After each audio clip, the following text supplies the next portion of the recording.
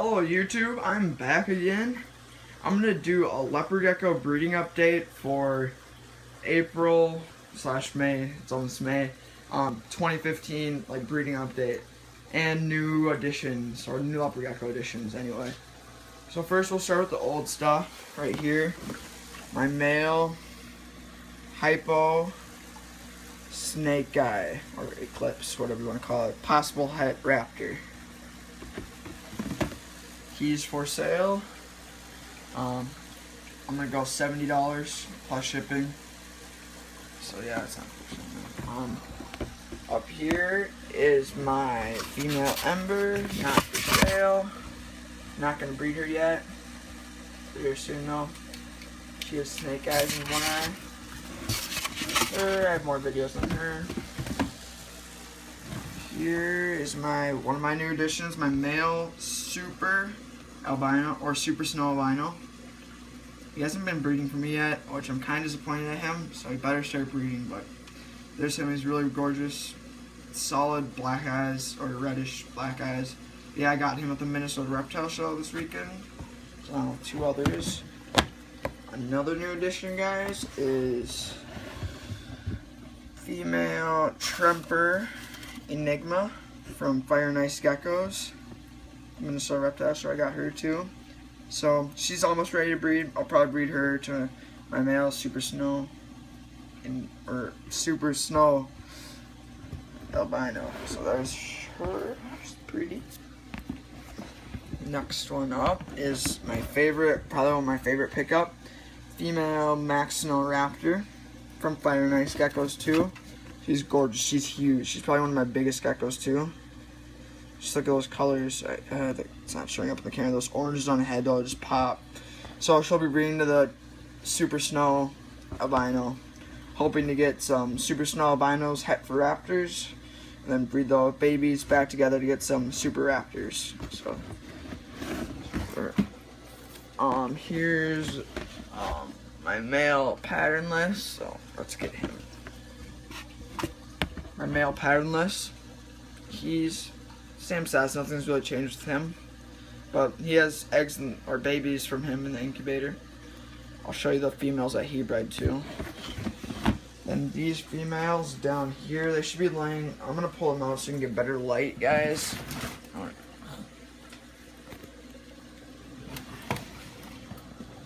Here, I'm gonna sit you guys down for a second.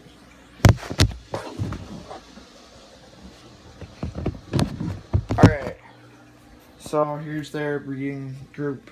Took the male out once. Oh, there we go. It's a little dirty. I'm just leaving it like that because they're still laying eggs. So, let's see. Female Max Snow is in the shed, but I have a high yellow and a Max Snow. Here's my female high yellow. She laid eggs for me probably a week ago. Her eggs are looking infertile. I'll show you those in a second. Her back. She looks like she'll be dropping another clutch semi-soon. And then here's the egg box. Female Max Snow, freshly out of shed. So we'll pick up her nice boldish. Okay. She dropped eggs for me. Her eggs are looking fertile. She was bred to the patternless, both these girls were. So I'm hoping from her to get some het for patternless Max Snows to breed. I don't see anything they laid more eggs, but yeah. Just them.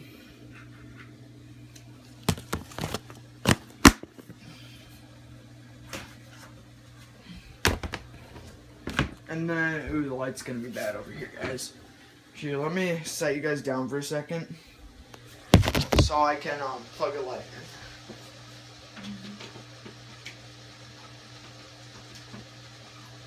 So,